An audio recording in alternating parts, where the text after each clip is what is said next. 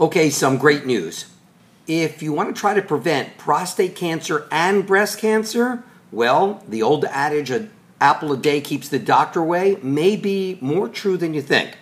New study from the University of Wisconsin suggests that if you eat actually the skin of 2 Gala, Gala apples a day, it actually can reduce or increase the suppressor gene that helps to suppress the tumors that are growing.